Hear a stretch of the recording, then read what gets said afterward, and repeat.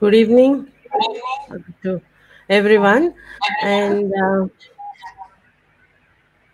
we are here today to have a discussion about the Jantar Mantar observatory instruments in particular, and we would be having perhaps a series of sessions to go through the nitty-gritties of each and every instrument in some sense uh, of the all the four extant Jantar Mantar observatories. We have with us today Professor Barry Perlus from Cornell University, whose book The Celestial Mirror celebrates the the the the aesthetic like impressions of this in such a celebratory manner.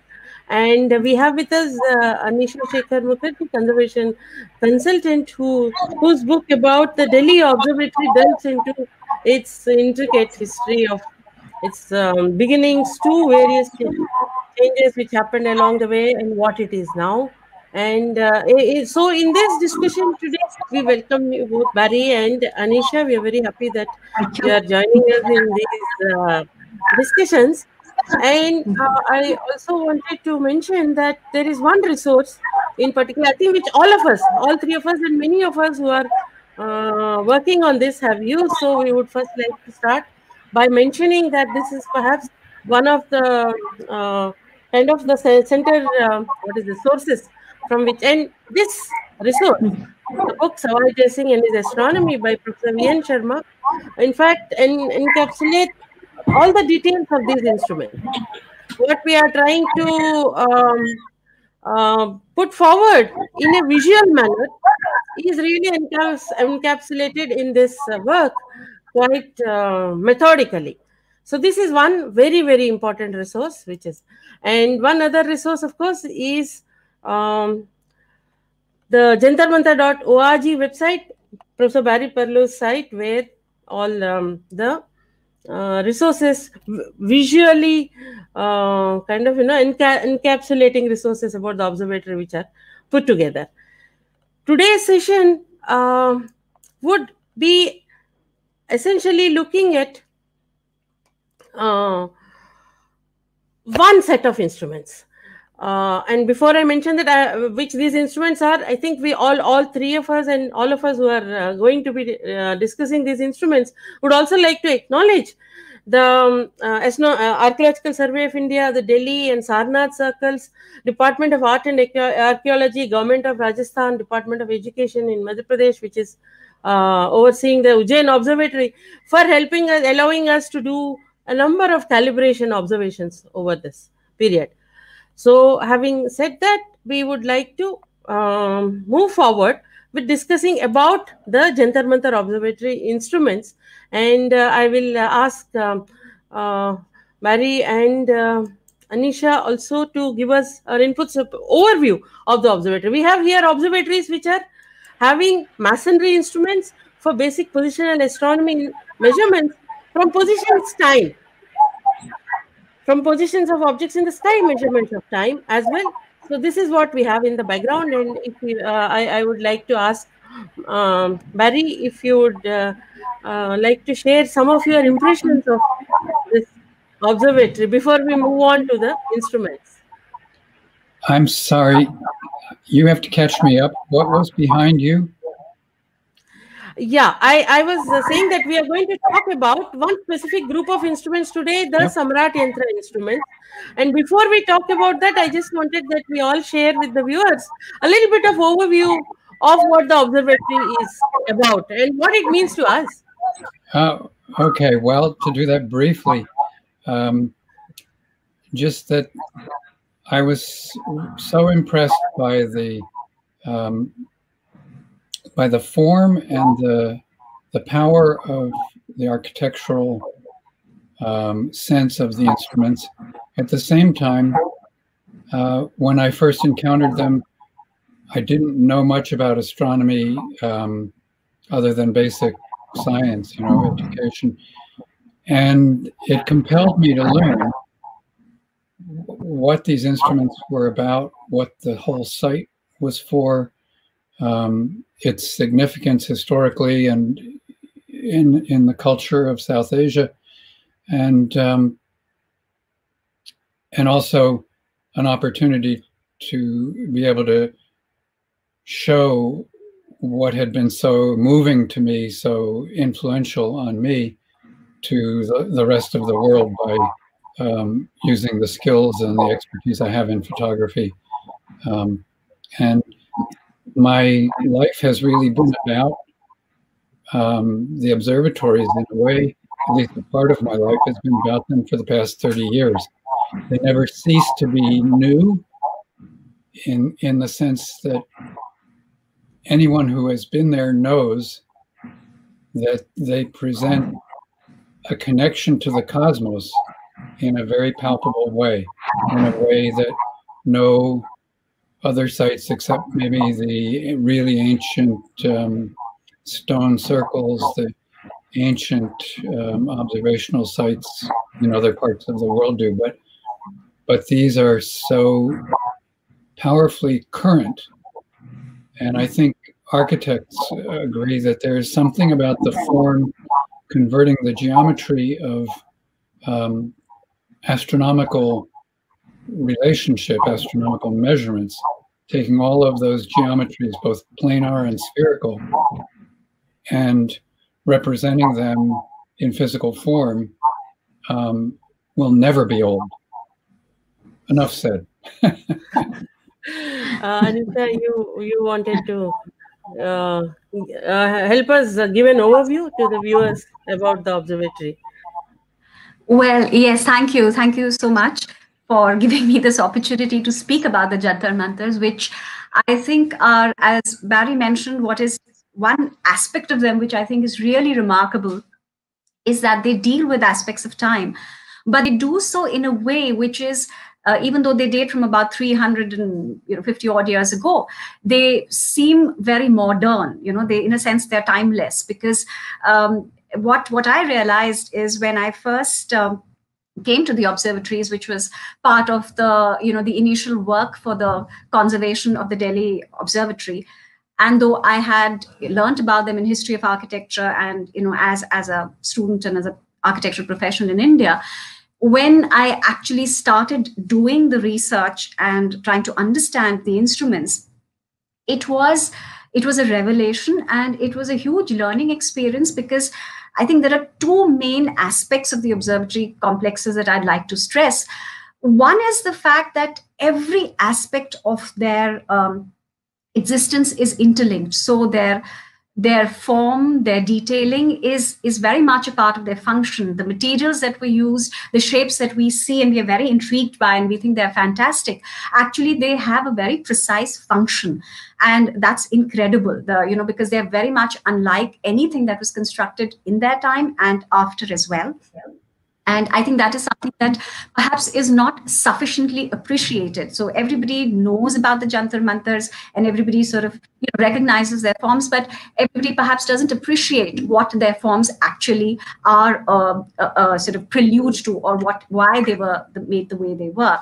The second thing, which I think is extremely important about the observatory complex, is the manner in which all the Jantar Mantars were constructed.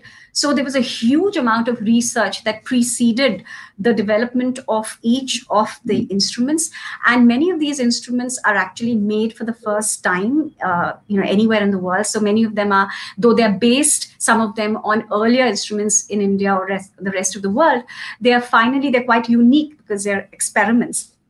And the manner, the research and the methodology in which Savai Jai Singh, who was the person who established the observatory complexes, and his entire team worked, it was, I think it can be a lesson in good research, at any point in time, because they surveyed extensively all that existed in their time and before.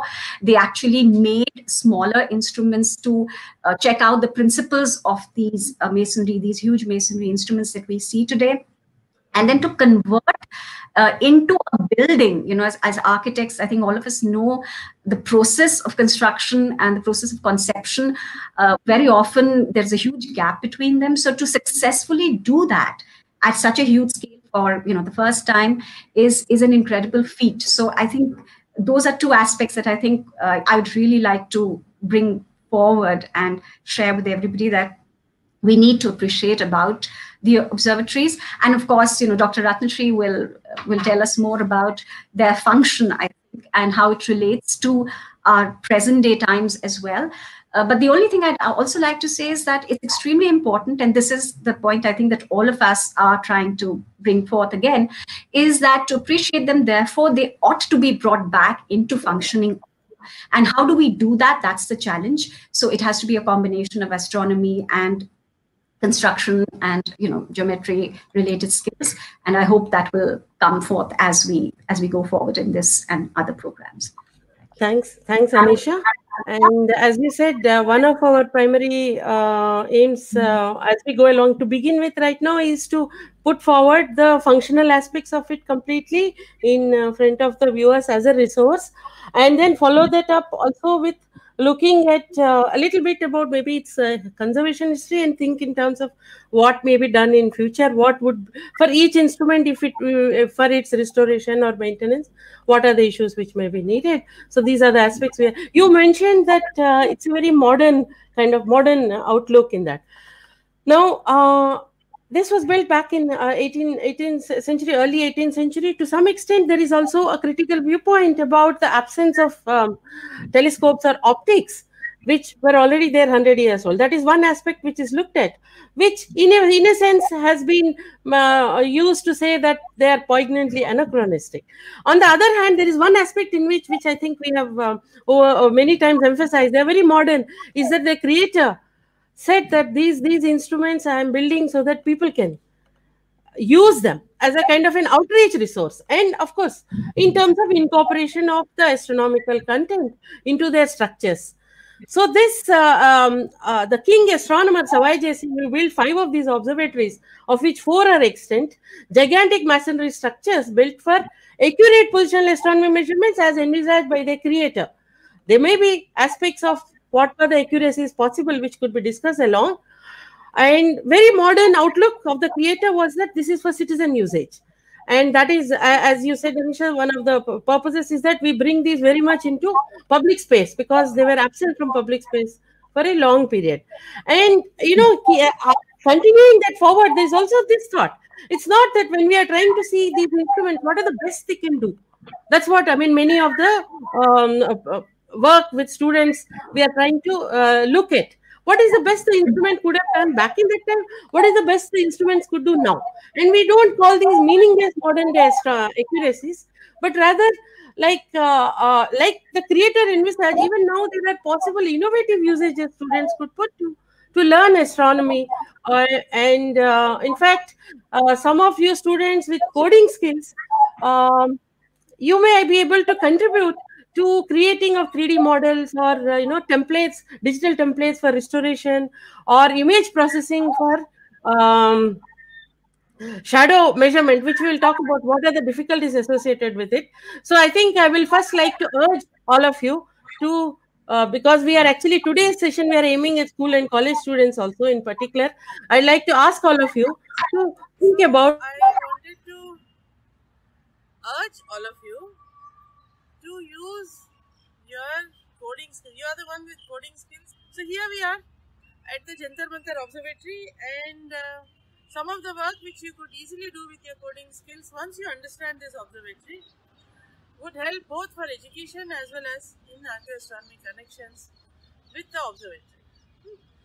So what I would like to tell you about is what are the instruments here, what is the basic functioning of these instruments, what is their construction, what are the basic elements in this, so that you may be able to recreate them through 3D models or any other kind of analysis oriented work which is required. Essentially, we have here in this observatory, we have instruments which are meant for positional astronomy, and they have very specific designs of construction, essentially based on incorporating of spherical trigonometry into this construction. And then they make essentially two kinds of measurements, right? Time and position. And it is position which underlies the measurement of time. Position in the sky. So based on this, let us say shadow falling on any part of the instrument, or we put our eye on any part of the instrument and look through or look in line with a particular part of the instrument, which would be the part of the gnomon of the instrument, and look at the night sky observations, night sky objects, and thereby we know the positions of these objects, position of the sun or the night objects in the sky. So this is essentially what the Jantar Mantar Observatory is about, and now I will tell you a little bit of the details of each of the instruments so that you get an idea about it, and I would urge you really to try and make a few 3D models for these instruments. Okay, so that was just to get started with talking to the students who are there. There are ways in which that all of you could contribute for in our appreciation of this observatory instruments. And so we have to talk about the instruments.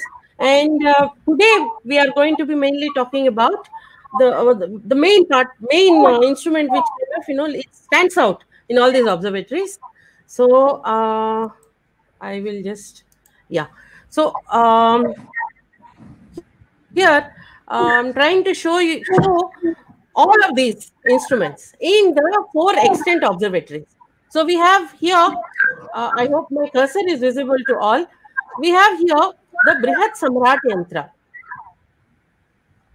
All right.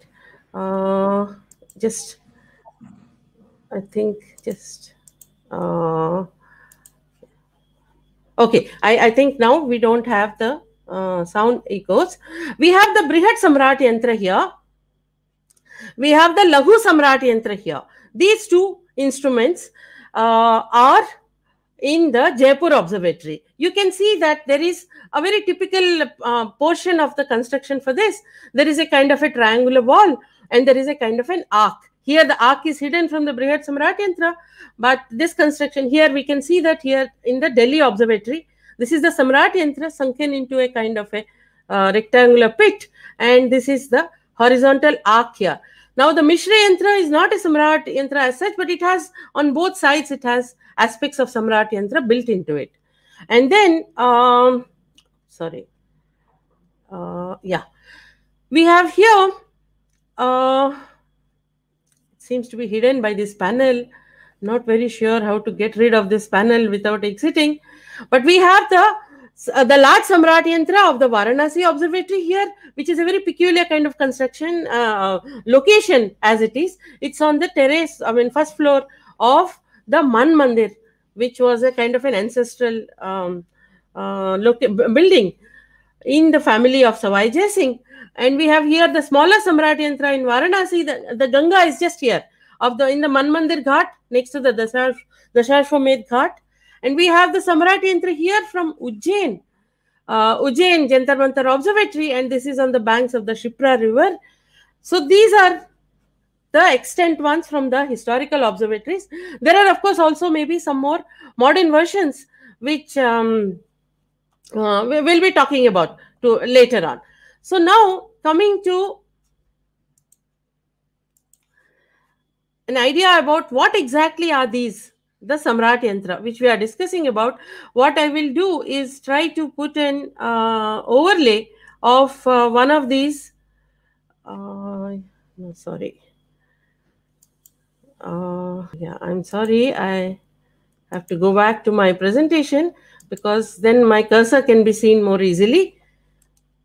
Yeah, here are some of the, I hope this can all be seen. Yeah, this can be seen.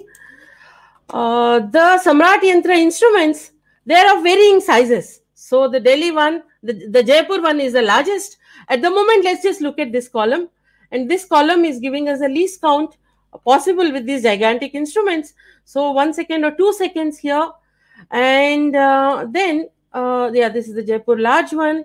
And 20, the small one is, no, about 20 seconds. And this is 10 seconds here, the large one in Varanasi. The small one, 6 minutes, yeah. Here. And Ujjain one, also. This is the least count. This is again been taken from the book by V.N. Sharma, Professor V.N. Sharma. Now, I want to talk about once about the basic way in which these constructions, where we have a triangular wall and an arc of this kind, the basic way in which these constructions are used to measure time. So what is done here? Why are they made like this? Why do we have a kind of a triangular wall? And one will also appreciate as one is walking through all these observatories that there is a kind of a north-south alignment of all instruments. And the Samrat Yantra is placed in the north-south kind of a plane, facing north here. We are facing north in this direction. And there is this triangle. So what is this triangle doing? In this triangle, there is the kind of between the hypotenuse and the base, the angle is supposed to be equal to the latitude of this location, and thereby this hypotenuse is pointed towards the north celestial pole. And then this arc becomes perpendicular to this surface. This arc is made perpendicular to this surface, and thereby the arc is therefore parallel to the equator of the earth. So this is the special construction which has been done, and this construction falls in the category of equinoctial sundials, equal hour sundials. Now, what is equal hour here? The equal hour comes about from this fact that along that arc that we saw, in equal hours of time, the shadow moves equal distances. That is what is the equal hour in this, and that is achieved by this specific construction. In that, the shadow actually moves parallel to the equator. If it were not moving parallel to the equator, it would not be moving equal intervals of time in equal distances in equal intervals of time. So that is what is achieved. So this is, in a way, this is typical of many equinoctial sundials. However, placing this arc adds an additional aspect of convenience to it. Many equinoctial sundials have a triangular wall like this and maybe a flat surface, and markings are made on the flat surface. Even they would not be equidistant, but here the markings are equidistant. So now if you encounter a Samrat Yantra like this anywhere, and you want to make time measurements with it, what you do, suppose the markings are there. If the markings are there, if this is the east, this is the east, this is the east, as the sun rises, the shadow would fall on the top, marked as 6 a.m. The shadow would fall there. And we actually maybe take a look at some of this from a few. We have some of these views from location. Sorry about that. Yeah, we are going now again to Jaipur to look at the Right. And it's, I think, even to date, it is the largest sundial in the world. Some modern sundials are coming up. They're trying to build them on this scale. And so the principle for this, as well as the smaller one, the Laghu Samrat Yantra, is exactly similar. It's just that the scale for the two are different. What you see here, in the whole observatory, you'll actually see alignments, all north-south alignments. Every instrument is aligned, supposed to be aligned exactly north-south. So this is in the meridian plane, north-south. You make an arc like this. North-south, right. So, and there is this triangular wall. So the triangular wall, the triangle which you see there, if you look at the, you draw a baseline for it. Right. So the angle inside that is supposed to be equal to the latitude of this location. Why? Because if it is that angle, then what happens is that this hypotenuse, this becomes parallel to the axis of rotation of Earth. in the direction of the North Celestial Pole. In fact, you come at night and put your eye there and look up, you should see Dhruv Tara. Small, this triangular wall there called Dhruv Darsha Pattika. So it just shows the Dhruv Tara or the North Celestial Pole. The arc that you see there, the arc is perpendicular to this. The arc then becomes parallel to the equator of the Earth. The arc then becomes parallel to the equator of the Earth, and it's the shadow of this triangular wall moving on this arc that we see for the time. So what happens is that on this particular kind of construction, the shadow moves in equal time intervals, it moves equal distance.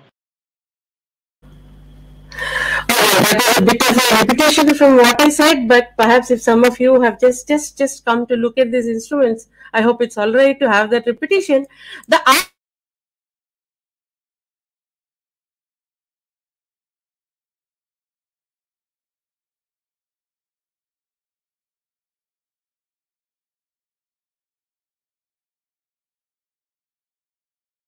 look at the this is the same, the small.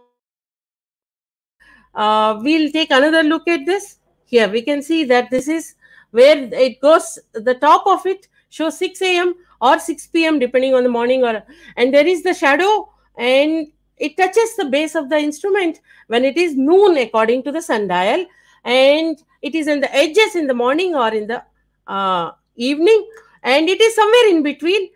And where is it in between can be calibrated very easily because of the way this is constructed. So now we can take a look at the two which are there, the large one and the small one in Jaipur. So this is the large one in Jaipur, and we had a look at the small one too, and that brings us to actually the markings which are there on the surface of this. This arc is representing 6 hours of time in the morning, 6 hours of time in the afternoon, and we just have to divide it into 6 equal pieces, 6 pieces for 6 hours, and subdivisions. And the subdivisions then are going to depend upon how large is the instrument. And some of the renovations which happened along the way, I think Anisha will tell us about that too. What happened was that initially when these the quadrants, etc., the markings were made, the markings on them were made in Indian units of time. So the 6 hours of time was divided into Ghatika and Pala, 24 minutes being Ghatika, 24 seconds being Pala. And this was the original division, presumably. There were later renovations, and Anisha, I think you will tell us a little bit about some of the renovations perhaps which happened, which changed this marking scheme, which we do need to understand before we move forward to actually look at some observations. Oh, sorry, Anisha, 1 minute. Please go ahead again. Yeah, thank you. So I'll just do that. Thank you. But before that, there were 2 points that you had mentioned during the course of your explanation, and I just want to add a bit to them. So the first thing that when we were discussing the function or the value of the Jantar Mantars, one of the things that's the allegation, let's say, that's made against them is the fact, as you mentioned, that when they were made, the telescope had been invented, or whatever you might like to call it. It was in use, and in fact Jai Singh knew about it, and therefore there is this entire question about the fact that he didn't incorporate it in his Jantar Mantars, in his observatory complexes. So, but I think it's important to communicate the fact that he had a very specific reason for doing so. So, and he says that in the in the prelude to the Ziji Muhammad Shah, which was the updated astronomical tables that were made on the basis of the Jantar Mantar. So he says that we would like as you mentioned, the observatory to be used by anybody who has an interest in science. And so that was one. So a telescope, by the fact that it's a single piece, has to be protected. It can only be used by a certain number of people, whereas these huge masonry instruments are such that they can be used by a number of people, and they can be out. They don't need to be protected in a building. They're buildings themselves. The second reason, I think, is that like most Indian systems, you do have specialization, but you keep the entire picture in mind. So with these instruments, what happens is that, as Dr. Ratnashri explained, you need to align yourself, your eye, with the objects, celestial objects, keeping the instrument in alignment, and you need to see the shadow of the sun or the on the instrument. So you're constantly aware of what you're doing. You're looking at the entire sky, and I think that's a very important part, because most Indian knowledge systems do that. They're quite encyclopedic in their nature, and even when you have specific knowledge, you're always keeping the larger context in mind. So I think that's one very important aspect of the let's say the underlying philosophy, as well as the structure, the research methodology that went into making the Jantar Mantars. And the second thing was, sorry, sorry, because of the point that you were discussing, if I could just step in once at this stage, just to elaborate on that also. One other reason because of which the telescope may not have had found so much of a place here, although he did use a telescope, was because the telescope at that time, unless extra instrumentation was there, opened up new parts of the sky. But unless you used very intricate instrumentation, it did not allow you to measure position so easily. That would also have been one of the reasons why that's added. Please, go ahead. And thank you. And the other thing is, about the positioning of the Varanasi Observatory and the fact that it's on the terrace. So the reason for that is that it was in an urban place. It was in a city where otherwise you didn't have your skyline would be interrupted. Whereas the other Jantar Mantars, because they were made either outside the city. So for instance, the Delhi Jantar Mantar was outside the walls of Shah Jahanabad, which was the capital at that time, which was the city of Delhi at that time.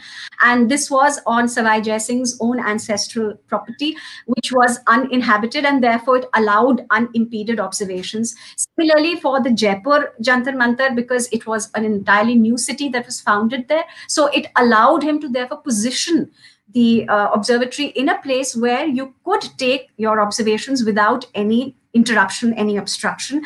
And since Varanasi was already a very densely inhabited city, and their property was in Varanasi, so the terrace was really the only place, which is why therefore the size of the instruments there is that much smaller. To get back to the restoration and conservation exercises that happened to the observatories over time.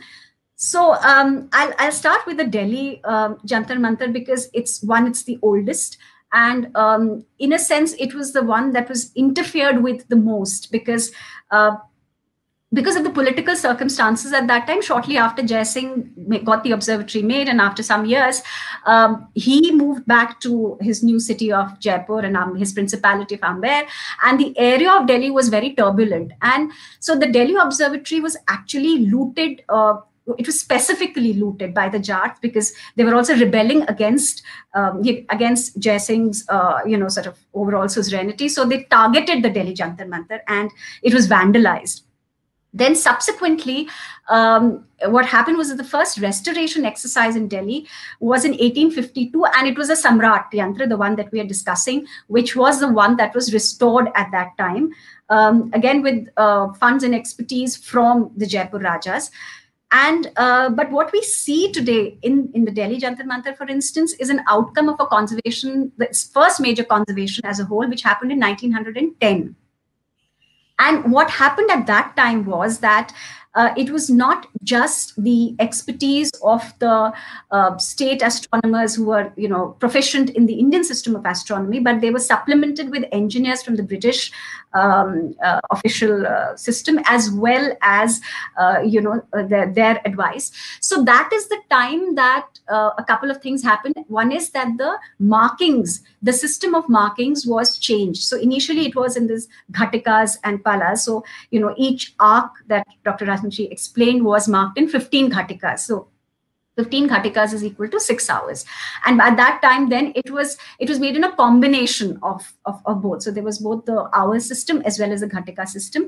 And also at that time, though the yantra was remarked in primarily in plaster, but subsequently in a lot of the observatories, the Jaipur Observatory as well, what happened was that the conservation exercise actually changed the materials of the yantras. And I think this is a very important point that we need to appreciate, that the original material on the yantras, for instance, at Delhi was stone rubble. And on the top of that, there was this very fine plaster, lime plaster, done in several layers over a long time. And lime is a very, very important material. It's used extensively in India, of course, and in other parts of the world as well. It has this property that it sets very slowly. And if it's done in these very thin layers, what happens is that you can achieve astonishing precision, in terms of the edges, in terms of the smoothness. So especially when you're doing markings, when you're doing time markings, which require a lot of work, if your plaster is going to set very quickly, then if you made a mistake, there's nothing you can do. But with lime plaster, because it sets slowly, you have the time and you have the opportunity to actually make very fine subdivisions, which is what especially the large Samrat yantras had. So they had a smallest count of about 2 seconds or 1 second, and very, very fine divisions that was possible with lime. The other advantage that lime has is that when it reacts with the air over time, then it sets to form limestone, actually. So it hardens with time. It's the only material which becomes more durable with time. And the third quality about it is that it's a breathable render. So if there is damp, if there's moisture buildup, because remember, these are buildings. These are not just little instruments. These are buildings. They're like rooms, large rooms and spaces inside. Water can get in, moisture can get in, and water is one of the chief causes of degradation of buildings. I mean, we know that even as we stay in our modern buildings today. So lime allows the plaster to breathe. It allows a building or a surface to be dry. And therefore, it's very important for the structural, let's say, longevity of a building. Now, all that changes because when you put stone, it looks very permanent. And in fact, I remember when Professor V.N. Sharma, he was part of the initial round of discussions we had with experts when we took up the work of the Delhi Jantar Mantar conservation. So initially, in fact, in his book also, he mentions the fact that stone is what we should be relaying these instruments with. And I remember having this discussion with him and explaining to him the fact that lime is actually a far better material. And by the end, he said, yes, that does seem right. It does seem right that we should not be relaying these instruments with stone. So I think that's a very, very important aspect, that the conservation exercises in the past have changed, and perhaps we need to look at that. And definitely especially the Delhi Jantar Mantar, because a lot of the instruments have not been resurfaced in stone, we have the opportunity of actually getting back the lime plaster if we get the skills. That's also very important. And the other thing, of course, is that with lime, when you have a curved surface, because as we saw in the pictures that were shown by both Dr. Ratnashri and Barry, is that they're huge. These are huge dials. They're curved sometimes in 3 dimensions, and to actually fit a stone to them, is extremely difficult. You'll get joints with stone from which there's water ingress. In fact, that happens in the Mishra Yantra in Delhi. So when we were doing the conservation, we discovered a lot of damp inside the building because of the fact that it's been surfaced in marble. So these are some of the issues: the materials, the markings themselves, and the subdivisions which have. And of course, the greatest thing, the greatest change, especially in Delhi, is the fact that because of water seepage, the pit in which the Samrat Yantra is positioned was raised, and therefore only part of the dials are visible today. So that's a huge sort of, let's say, handicap, because we don't have the entire the arc of both the quadrants on both sides, and we cannot actually get it back now because it's done in cement. It might have structural repercussions, but this is something to be very aware of, that interventions that we do have to be done with a lot of thought, and as far as possible with the original materials and with the original skills, while trying to, of course, make sense of them in our world today. Yeah. Thanks. I in particular wanted to alert particularly students who may be listening in from these observatories that the markings, you may wonder that when you see hours, minutes, seconds, that how come they came about here, because they're different from the Indian unit. So they were later on interventions, but on the sides of these instruments. So if you will take a look at, let me just put a render of that from Barry's site. So we can see the arc and the triangle there, right?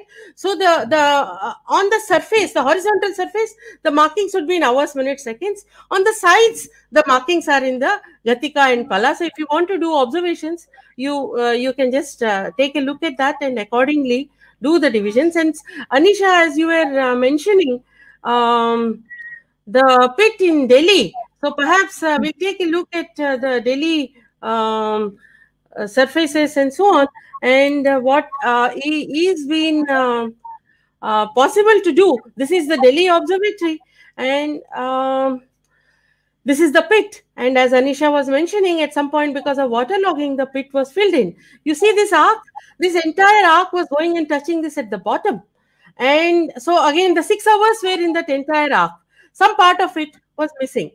So, at one time, we did a kind of a calibration of this, wherein just by chalk we marked every 1 minute inside that, and this was the public observations, and actually this is 20 seconds and 20 seconds, and we can see that the maximum of these observations was coming at about 2 seconds.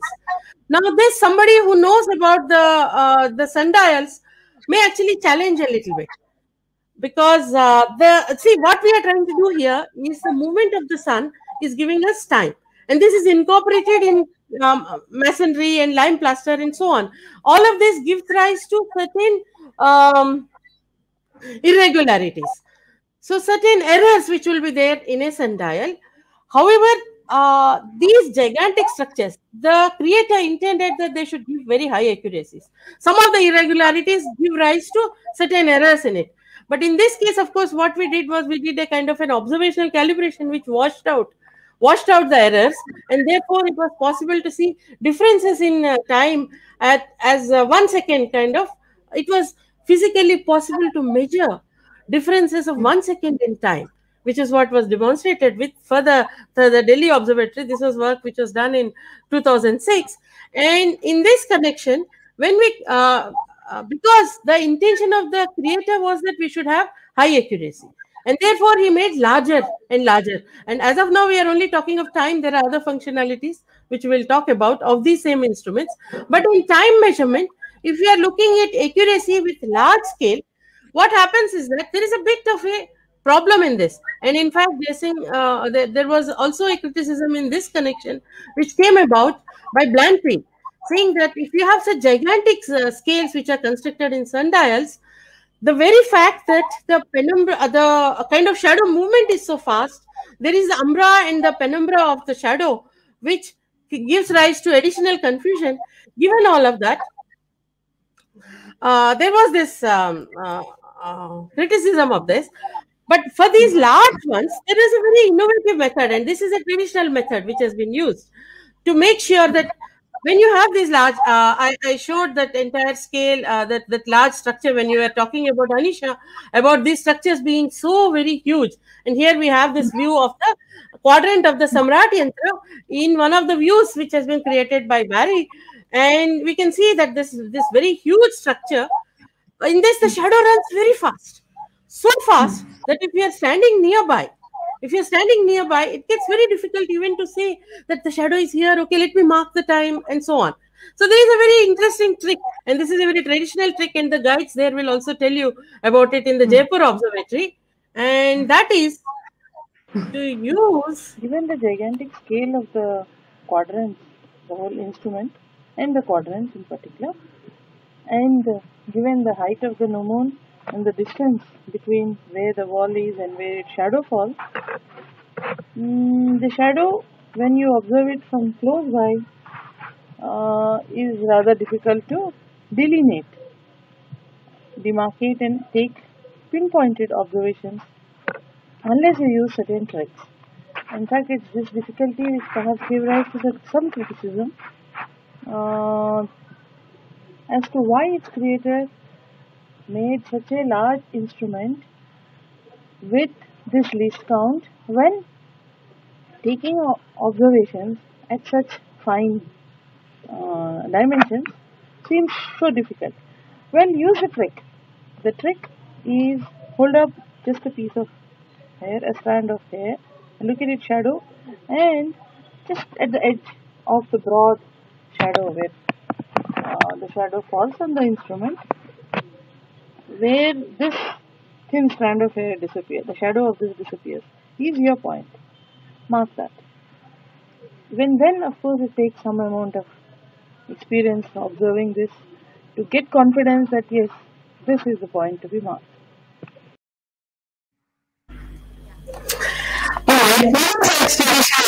Innovations and tricks have been there incorporated in the way the observatory is to be used. And we still have to complete our discussion about the time measurement, because as of now, when we had a look at the when we had a look at the uh, Numon, the picture, we talked of how the time can be divided into so many hours, 6 hours this side, 6 hours that side. However, the time that this gives us, so when the shadow is at the top being 6 a.m. or 12 noon or 6 p.m. or thereof, this is the time that the sundial is showing. But this sundial time has to be converted to our clock time. So to make this conversion to a clock time, something called the equation of time and also a correction for the longitude, because sundial tells us the time of that location. Whereas for the whole country, for instance, there is one longitude which is giving us the standard time and so on. So there is one constant correction and there is a variable correction. The variable correction is called the equation of time, which kind of is a difference in the way a mean sun and the actual sun is progressing in the sky.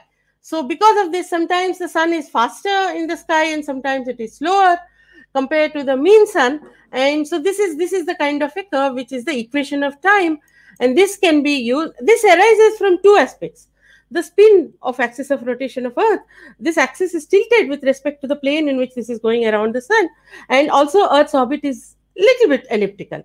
These two combined give rise to this equation of time correction, which has to be done, and a constant correction for the longitude.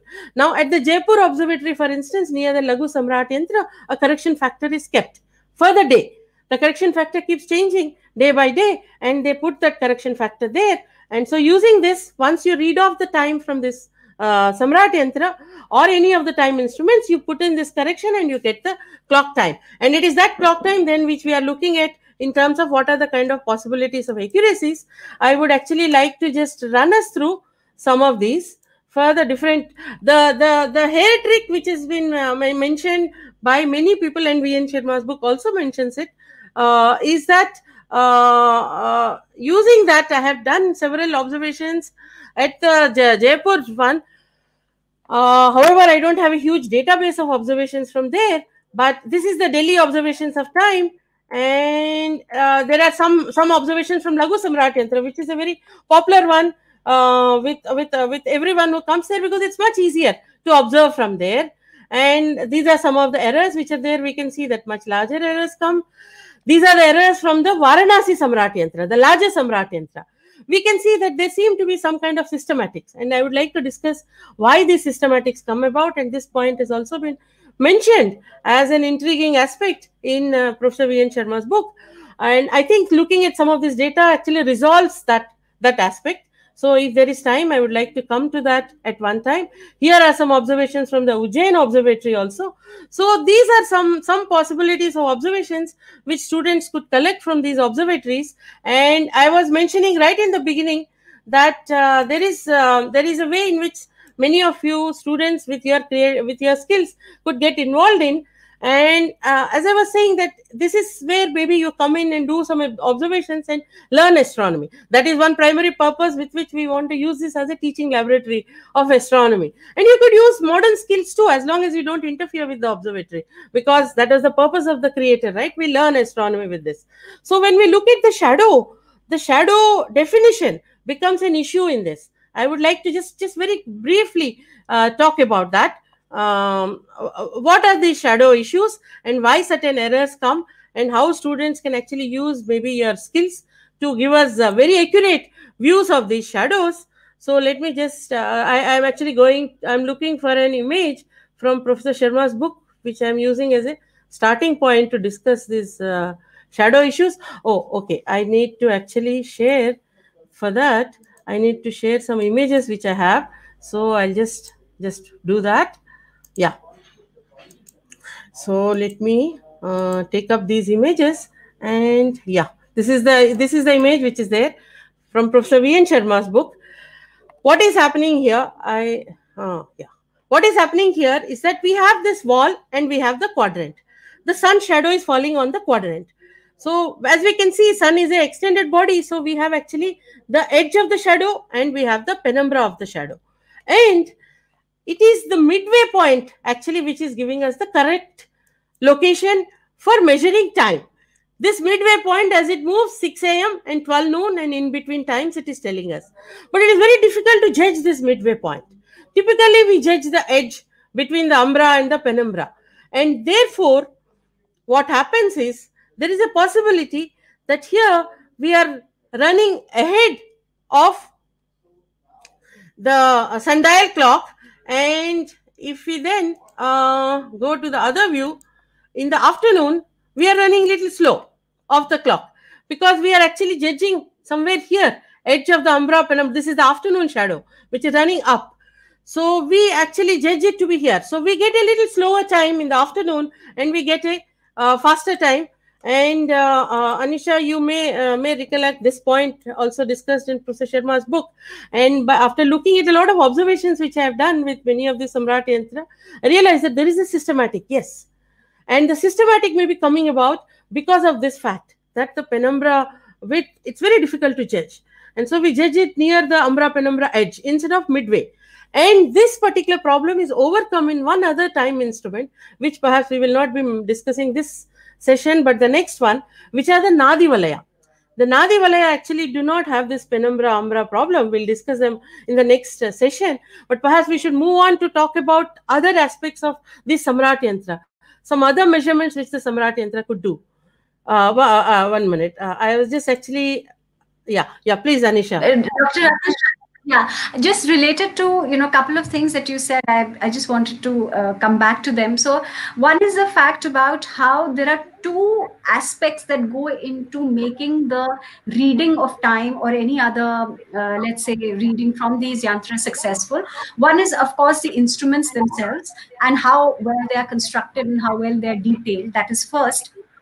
The second part is the human judgment and how you can actually, different people, and as you mentioned, and even Pandit Sharma showed me this trick with this. He actually pulled out a hair of his and he superimposed it, and I saw for myself the possibilities in sort of overcoming the penumbra umbra problem. So this reminds me, for instance, of also the way our craftspeople work. So very often you will see that they have very simple tools. I mean, very often the term used for them, though I don't agree with that term, is very primitive tools. In the sense, they're very basic tools, but what they generate from them is very, very it's highly evolved in terms of both detail as well as sophistication of design, and the amount of, let's say, the skill is evident in the product. And I think, therefore, when we're talking about bringing the yantras back into usage, one is, of course, the physical conservation of the instruments themselves, and the other is training anybody who wishes to actually use the instruments. So because with trial and error, with training, you can actually use these very successfully. So I think the human resource is a very important part, and that was considered initially as well when these instruments were made, and that is something we have to consider now as well.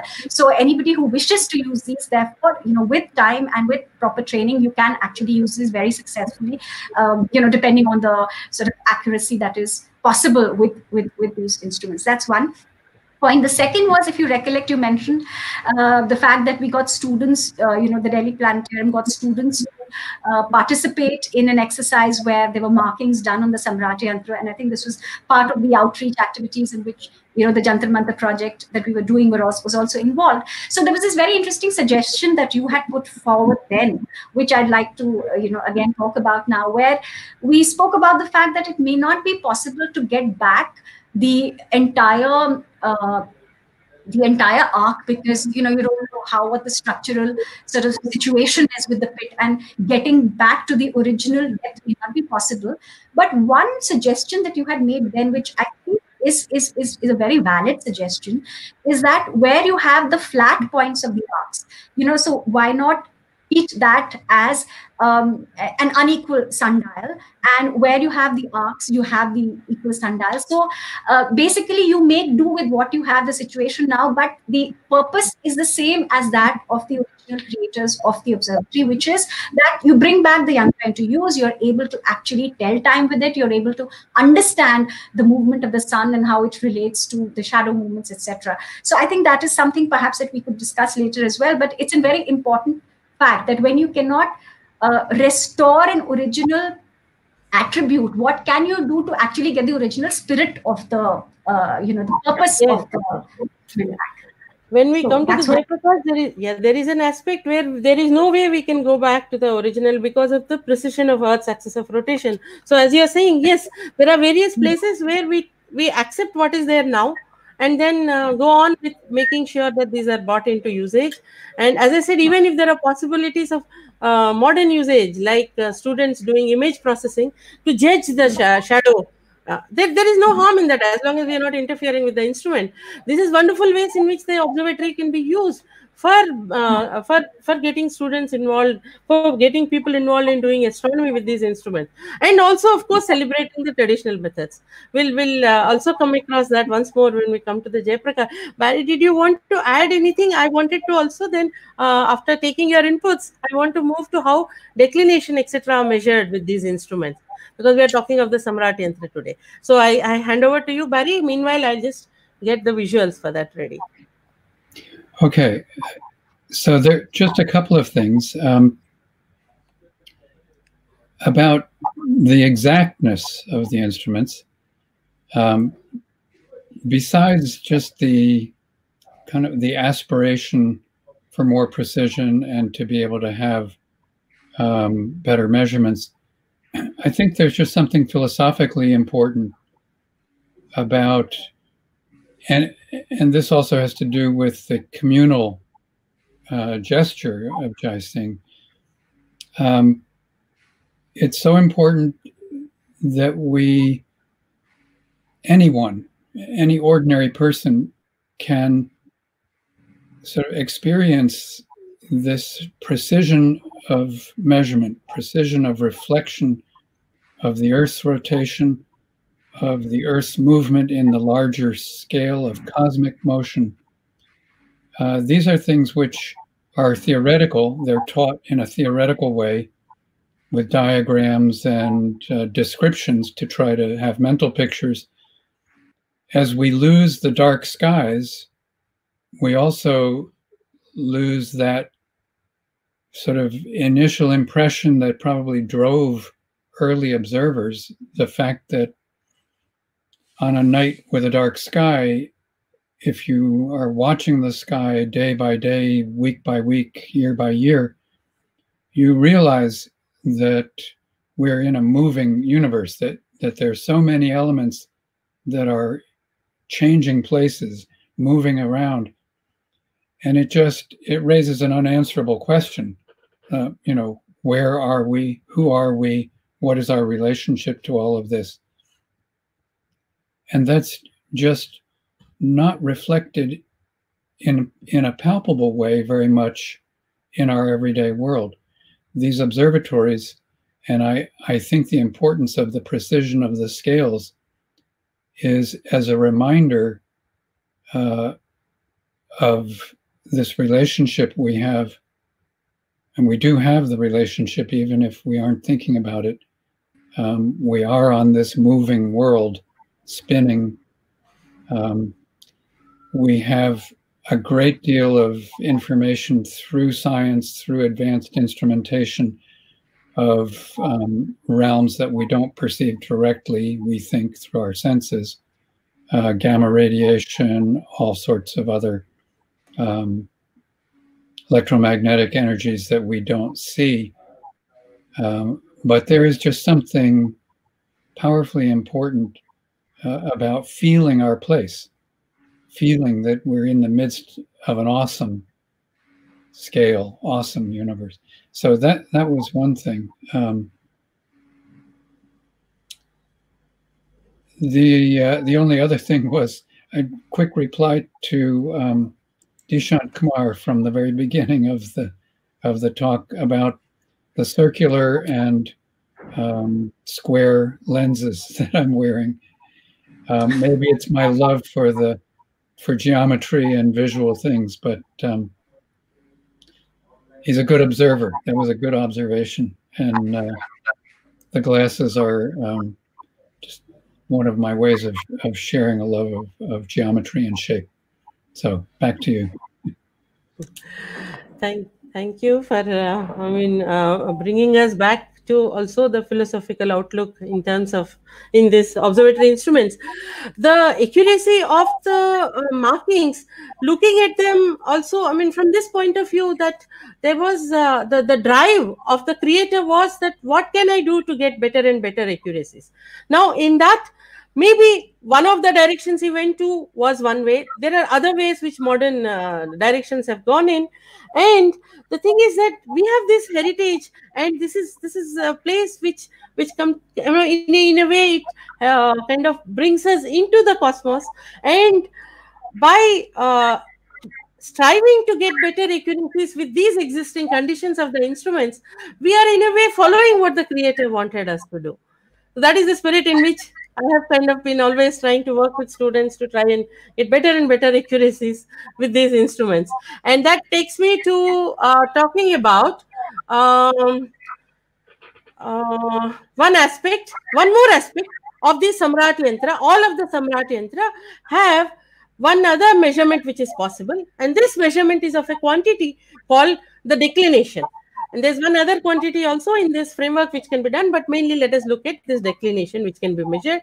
What is this? So we have here the center of the earth, and we have a celestial object, say the sun. And here we have the horizon, where the direction where the earth meets the sky. And no, wait, I'm sorry. I made a mistake there. This direction is the equator. This is the equator of the earth. This is the equator of the earth, and this is the sun. And the angle between the equator and this line from the sun, this is the declination. The declination of the sun changes throughout the year. So from minus 23.5 to about 23.5, it varies. And what we call the Uttarayan, Dakshinayan motion of the sun is what is this declination. And now the observatory instruments have a very interesting way. I hope the presentation was being shared at that time. No. When I was showing it wasn't. All right. So I think I need to I'll just show that image quickly once. And maybe if I do my entire screen for now, let me just do the entire screen for now. And this was the view of the declination, where here we have the center of the earth and the celestial object, and this is the equator, and this is the declination, and the declination changing of the sun, Uttarayan, Dakshinayan, is here. And I want to now show how we use the Samrat Yantra. Here we have an image from the Lahu Samrat Yantra. I hope this is visible to in the okay, this is not a very high resolution image, but let's make do with this for now. So here we have the triangular wall, right, and the steps which are supposed to go off to nowhere, going towards the pole star for now. So on these steps, it is possible to do one other measurement. And this is a measurement which is really and very interesting for students to give an attempt to make these measurements accurately. This is a little intriguing also how this has been incorporated in it. See, this one, this is going towards the pole. This is along the axis of rotation of Earth. This is parallel to the equator. So it is the angle from the equator where the sun is. So the sun is going to be either north of the equator or south of the equator throughout its Uttarayan, Dakshinayan motion. So what happens is that on these walls, that angle, so a line coming from here perpendicularly up to the wall and a line going to the sun, the angle between them essentially is part of this triangle construction. So these angles are incorporated here. So you can see this black line here. So that black line is where these measurement scales are repeated in a way. So what happens is that if you look at this part, this one is to the lower part of this quadrant. This is connected, and the upper part of the quadrant is connected to this one. So what happens is that we, let's say, place a pen or something along this and look at the shadow of the pen falling, let's say, on the upper one. So if we look at that, what happens is that where we place the pen on this scale, this is going to tell us actually the declination of the sun. So what happens is, you think of drawing a triangle on the wall of this, and that triangle has a perpendicular line from the equator and a line going to the sun, and basically the angle between those two. That's all that is needed, and it is those angles which are incorporated here. So to the south of the instrument, when sun is northwards, we will see the shadow on this side, and when sun is southwards, we will see the shadow on this side. So therefore, there is a doubling for part of the scale here, where the declination is actually measured. And okay, so that is about one method of measuring what is called the declination, which is the angle between the equator and the sun or any object, and the walls of this Samrat Yantra incorporated. There is also one other very interesting instrument called Sastamsha inside this, which also measures this. And it seems like I'm missing one particular ray diagram, which is there in Professor Sharma's book, which shows us the side view, but somehow I'm missing it from here. So let me see if there are anybody who is having any question, because I think I was not very clear as to how exactly the triangle. Let me maybe use this book and see if I can. This is Professor Sharma's book. So if we draw a kind of a triangle here, and we have the arc at the center. So from the arc, we draw a line up perpendicular to the arc. And then there is a line which is going to the sun. So the angle between these two, and this is just transformed trigonometrically onto the surface markings. And these surface markings, we put a pen or something on the surface, look at the shadow on the quadrant, and by moving the pen along the quadrant here, along the surface, triangular surface, the Newman surface here, we are actually able to measure this angle between the sun, and when you look at the shadow between the sun and the equator, or in the night time, we actually place something and then look across that, and we are able to measure this declination. And I will also now try to show you how this, somebody says that he wants to see it pictorially. So I will try and bring that in a while. First, let me show you also something called the Sastamsha, which is another way in which this can be used. And oh, I don't seem to be having my, all right. So, okay. So here we have,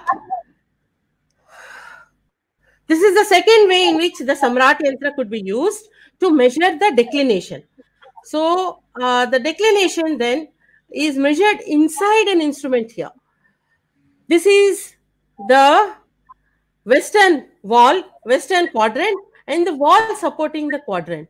There is a room inside this, and there are holes here, and through these holes, when the sun actually just transits the meridian, when it goes to the highest point that it can go on that day, only at that time, through these holes, the sunlight pours into the room, and it actually comes and falls on a scale.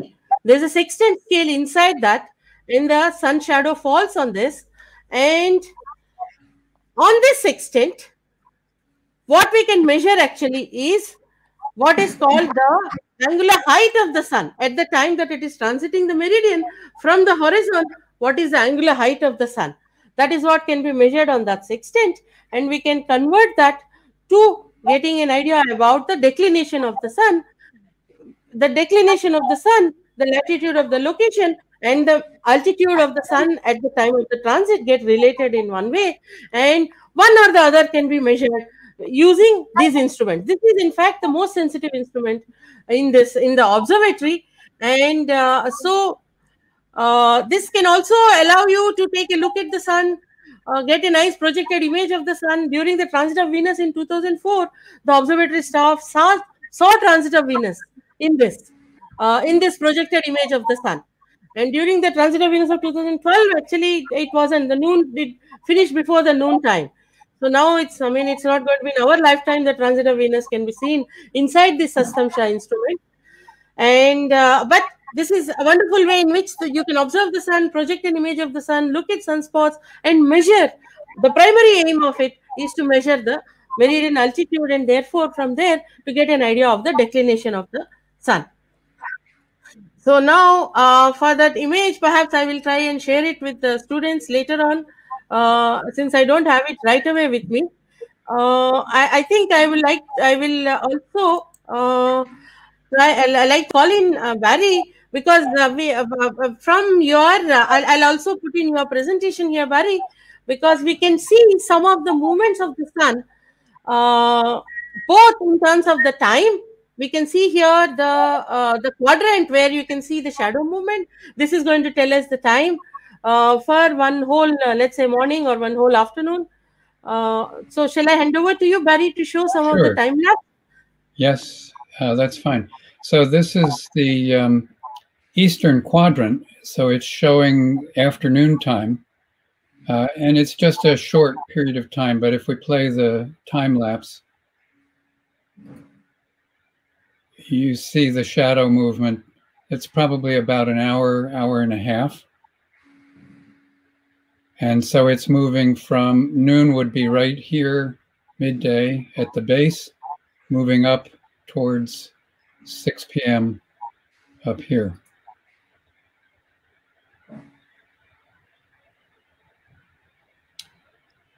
And then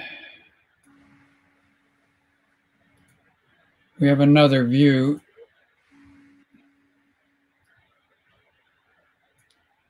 This is of the western quadrant, so it's showing time that starts at the top at 6 a.m.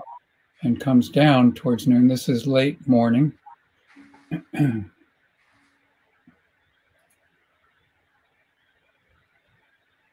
And here you see the shadow, in fact, is soft. But you can also see the fineness of the markings, but also how soft the shadow is. Now, I will say that this was not a really clear sky. There was a bit of haze and overcast, so the shadow has less contrast than it would on a good clear day. But still, you have the problem of the umbra and penumbra. And when I was there with Dr. Bhattacharya from the observatory, the museum in Jaipur, no, actually, I think the planetarium in Jaipur, met with me and explained the method that you spoke about using a hair. But he just picked up a thin twig and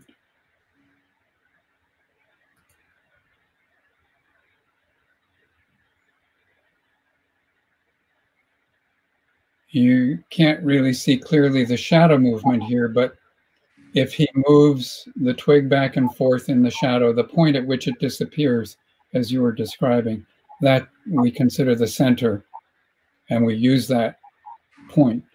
So it gives a great deal of precision, a little bit the way a vernier dial does on a large dial. It gives you a very sort of micro measurement within a larger gross measurement. And I think it's just beautiful.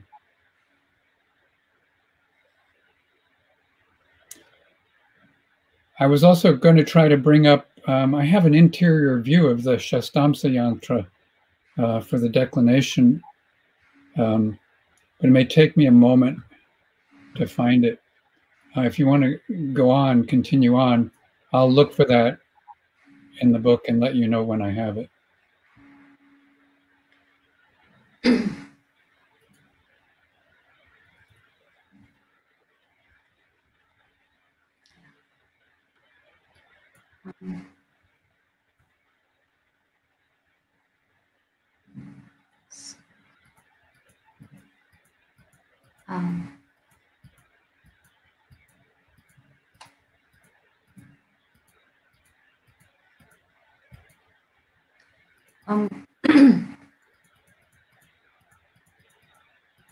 So while Barry is okay, here we go.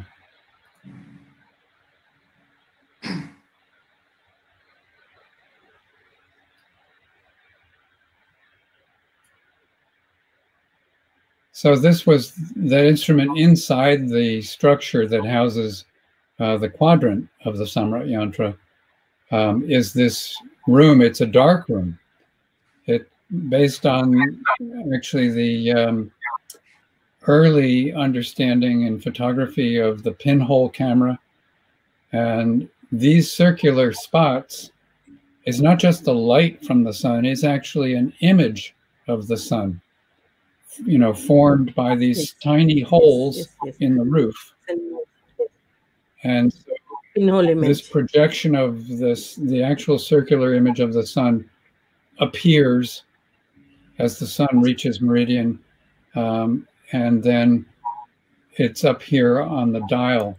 This is a quadrant. This arc, just like it's a perfect circumferential arc. And as Ratna showed in the detail, this is that circular image of the sun. And the scale is graded in units that describe the declination angle. So the image moves across the scale very quickly during noon, but over the months, its position where it crosses the quadrant shifts to show the gradual change in declination of the sun from one point in the year to another. Yes, yes. I was also looking for an image I had, which actually shows when it is not quiet at the meridian, and then when it moves towards the meridian. Okay, I am not finding that image now to share.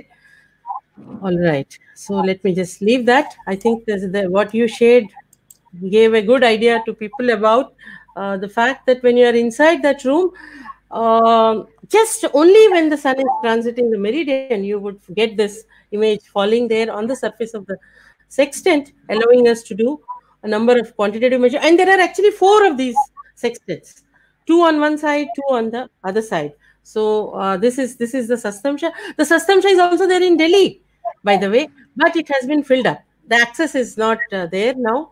So we do not know what is the status of the Sastamsa instrument at Delhi. And so these are the, have I left out any of the functionalities?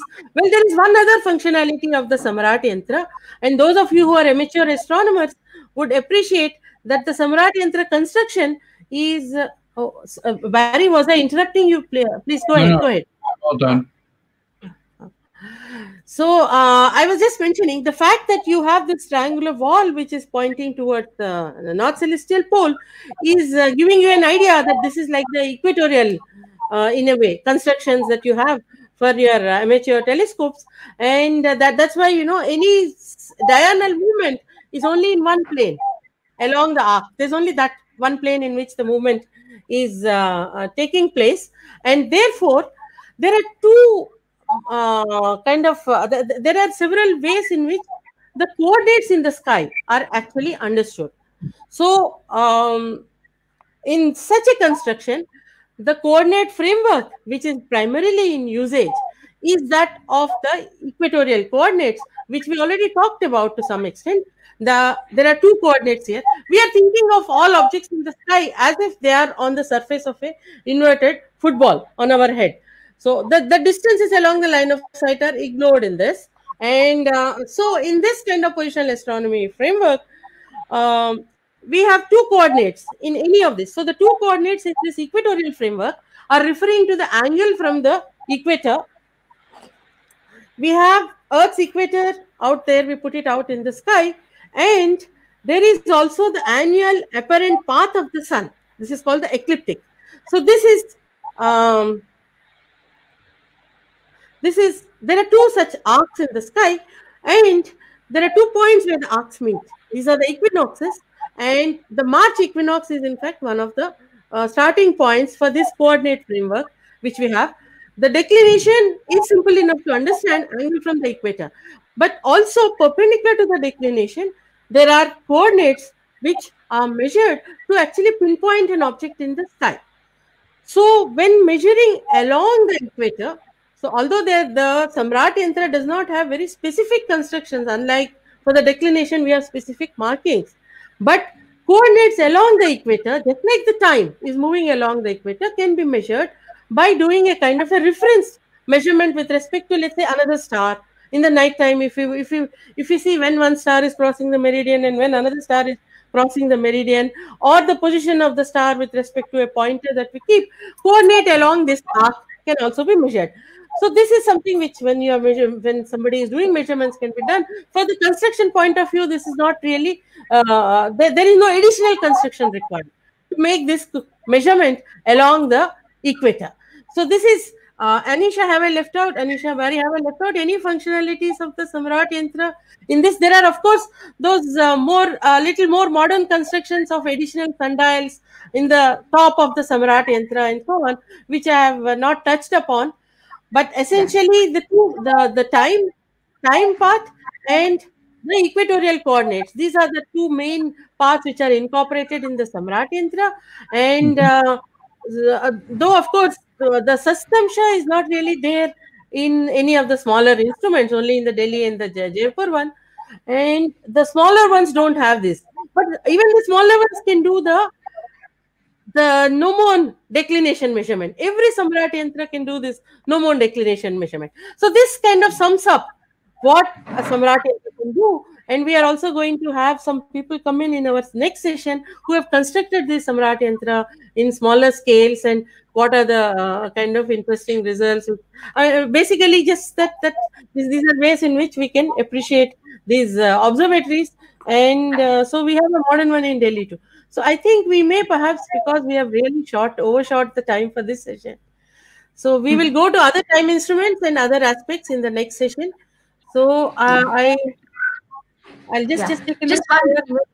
Just one point I want to mention is that I think what is also, when we appreciate the Samrat Yantra, what we also need to appreciate is the economy of the entire construction. So it's huge, but every part of it has a function. So the gnomon doesn't just cast a shadow on the arcs and allow us to read the time, but it also has the declination markings. Of course, unfortunately, the Delhi Samrat Yantra, because the edges of the gnomon were conserved in cement plaster, which and cement doesn't act cohesively, it acts like in blocks. So the accuracy of the proportions has been altered, and we don't have the markings anymore. But nonetheless, in its original form, I think what we need to appreciate is that each surface, each component of the construction had a function. So whether, and the structural functions as well as the astronomy functions sort of overlap. So I think one of the reasons the large Samrat Yantra has a Shasthamsa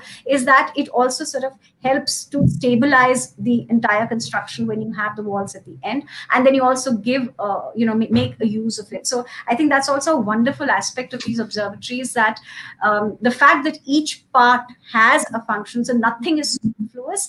And also if we look at the Samrat, we see there's a rhythm of arches, and that's also to scoop out the weight of the huge construction. So again, what we think of as the visual or the aesthetic aspects of the construction are again related either to the structural stability or to the functional component of the instrument. So I think that's an important part, because they are buildings which has been kept in mind, and that's a wonderful aspect of the observatory. And even where the markings are missing of the instruments, the base of the instrument is sufficiently intact. Almost no instrument we have found not possible to use for observation other than the Yantra Raj. No instrument has been not possible to use because the base is still intact, even if the markings are not intact. Yes. So that's why they are really nice for students to use to learn astronomy. Barry, you were saying something? Yes, one other thing that doesn't have to do directly with the measuring or scales, but it has to do with ergonomics and design. These huge instruments had to be functional for the observers, for the astronomers. And one of the most beautiful things for me is the stairways and steps that were created. Anyone who has climbed to the top of the quadrant appreciates the fascinating design of step height changes multiple steps in order to reach the very highest parts. And they are aesthetically fascinating too when you see these things from overhead, the complex nature of the stairways. And there are other instruments when we talk about the Jai Prakash, how the instruments provided access, really important. Yeah. Thanks for that. And there are a few questions and comments. Suhas Gurjar wanted to know: is it not possible to calibrate not with shadow but by geometry of the instrument? Suhas, I'm not very clear what about the question, but the thing is that, see, like if you read through Professor Sharma's book, all the aspects of the instrument, by looking at the geometry and the construction, he has enumerated what are the possible errors which could come in by looking at the construction itself. When we want to take celestial observations, then of course we are looking at, we are looking at those observations to learn, and observations can also help us do a kind of a statistical calibration.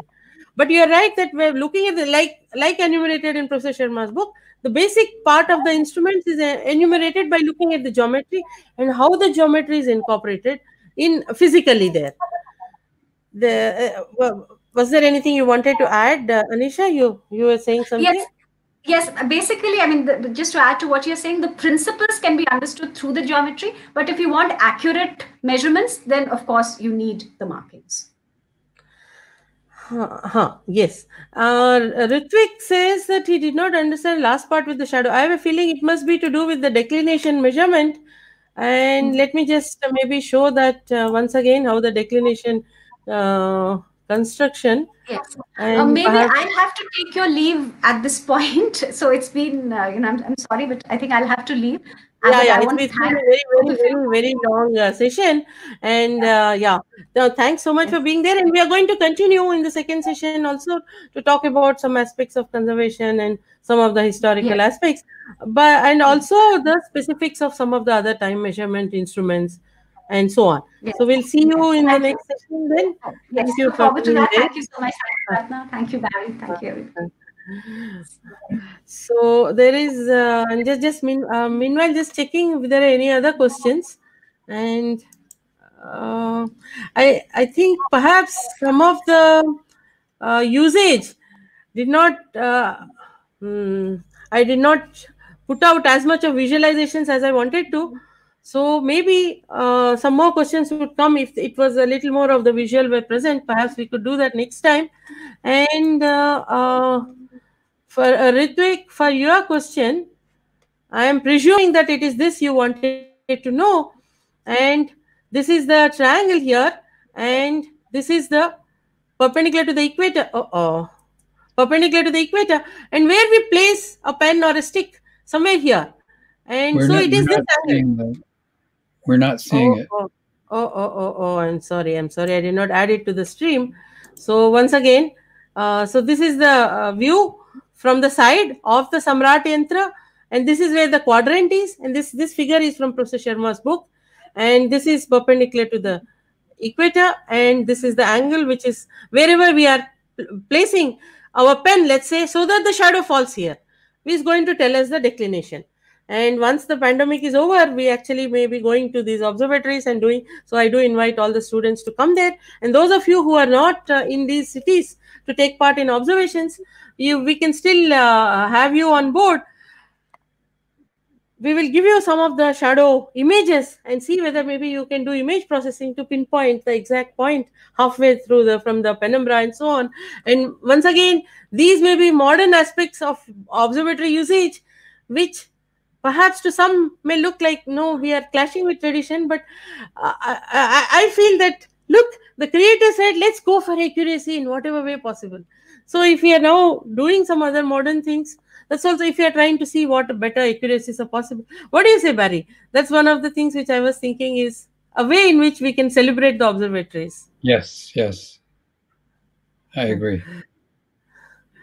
Okay, so actually there are so many comments that I missed some questions in between. Most of the comments have been comments, so I may have missed. So I think maybe we just close it now, and if I miss any of the questions, since we are going to have subsequent sessions, we could take them up.